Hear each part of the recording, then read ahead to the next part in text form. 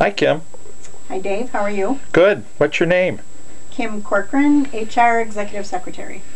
Wow, you do a lot of stuff.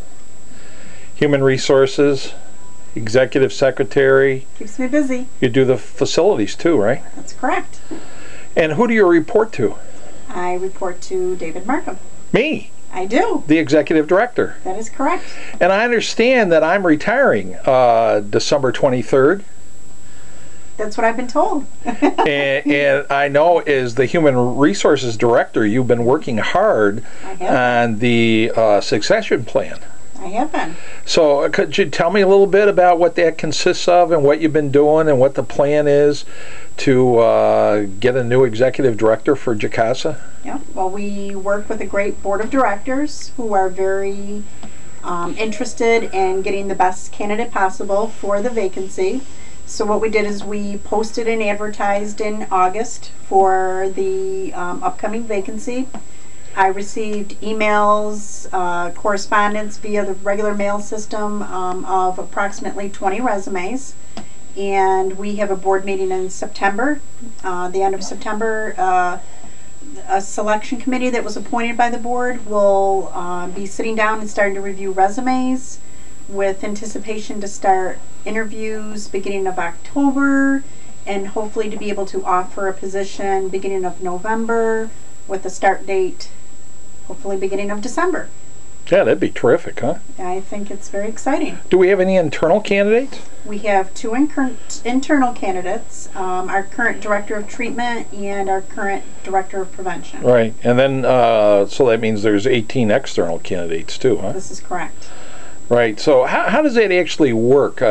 Somebody's going through the resumes and they're going to decide who's the most qualified and that kind of thing, and then... we did have requirements as part of the posting, so I have, and I'm hoping the board will use, a rating system to immediately maybe possibly eliminate candidates that don't meet the requirements, and then we'll, just by looking through them, I see we've got probably at least a half to a dozen or so of those resumes immediately meet the qualifications. So we've got a really good selection that we're going to be looking through, and they're going to break it down into the top candidates and then schedule interviews from there. Right.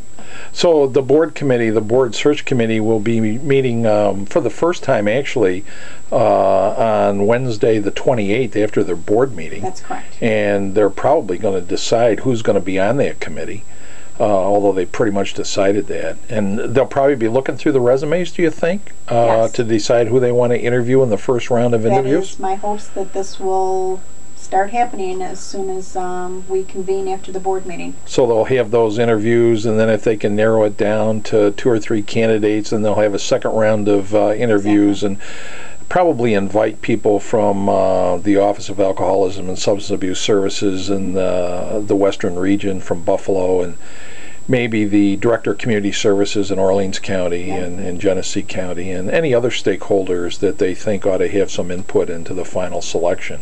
That's exactly correct. Right. So it's my understanding that they were hoping to make an offer and have it accepted by November 1st. Is that right? That is correct. Yeah, because then the person would have to give notice if they're currently employed. Right. So we've got a little bit of a window there, but hopefully that'll work to our advantage, and we'll be able to make that offer and have the person start beginning in December. Yeah, briefly, what are the qualifications? What does it take to be an executive director of an agency like GCASA? What are you asking for in terms of educational background, credentials, experience, that kind of thing?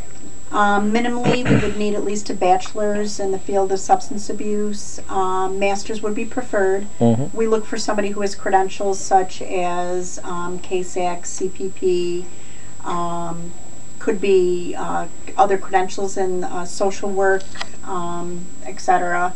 At least 10 years experience in supervision or administrative responsibilities, and I think that's the bulk of what we're looking for criteria. What's this job pay? Well, actually, I'm working with a group that we get some of our financial services from, GCASA. I'd like to establish a benchmark or a salary range. I've actually made contact with Jeff Blood from CCSI, and he is working with me to get a established range of salaries for similar type agencies with our similar size budget, which is $4.3 million with 80 to 100 employees. But we were establishing or just confirming what we have currently is anywhere between like a 65 to maybe 80 top thousand annually for a salary range. So now this person's going to be your boss. I know. What are you hoping for in a new boss? You'll never have anybody as nice and as good as me. That would be huge shoes to fill, right? I know. Yeah. It'd be huge. I'm going to miss you. I really have enjoyed working with you. You've made my job very easy. You've given me the flexibility to be able to do multiple tasks without being very demanding. So I would need somebody that's definitely very organized, would have administrative skills, be familiar with just basic Department of Labor information, procedures, be familiar, somebody who had knowledge of our agency and the programs that we have, because we do have multiple programs, substance as well as prevention, our EAP and our residential. So somebody with a broad knowledge of those programs. Somebody definitely with a sense of humor makes the day go that much smoother. I think those are probably some of the... How long have you been here, Kim? I think this will be my 22nd year. My gosh. I know. So how many executive directors have you lived through? 2. 2? 2. Just Sharon and me? Yep, that's correct. Yeah. Yep. I've been here 11 years. I think Sharon was here 17 and was executive director 11, wasn't she? Yeah, or something so like that? very similar. Yeah, so most of your career here, you've only had 2 executive directors. Now you get your 3rd. It's been a great learning experience.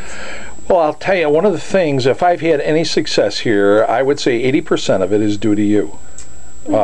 You make me look good day in and day out. You know, you do a great job managing the board and public relations stuff you do, and you manage facilities and you know, always see to it that I have the materials I need and do a great job with the agency records and you know, whatever success I've had here in the last 11 years, I would give you about 80% of the credit. Thank you. Yeah. I've enjoyed it immensely. You've allowed me to grow in what I've done, and yeah, and I really feel that you have a good succession plan here. So as I go about my last 3 months here, and we work together with the board, it's the board's responsibility ultimately to hire an executive director. But I feel confident that things will be left in good hands. So it allows me to retire without.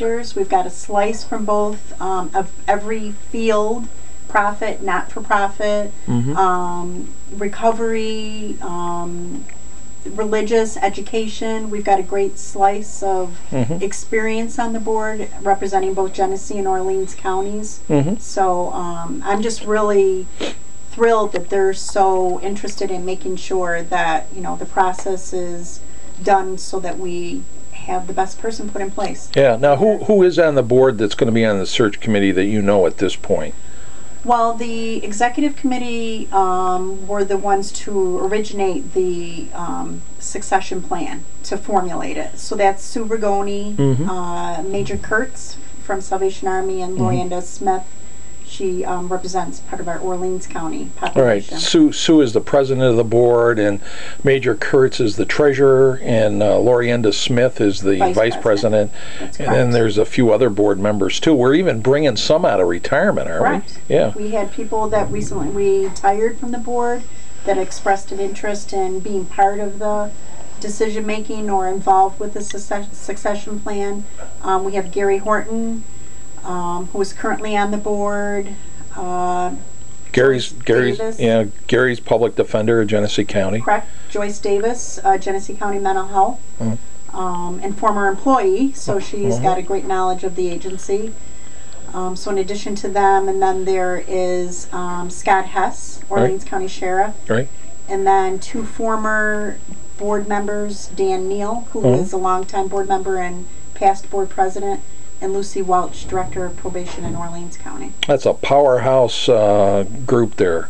Yes, definitely. And with all that brain power, they should do a good job in making a wise decision for the range of leadership for the next, hopefully 10, 15, 20 years. Who knows how long the person But I will would hope stay. I'm going in 10-year increments so far. So.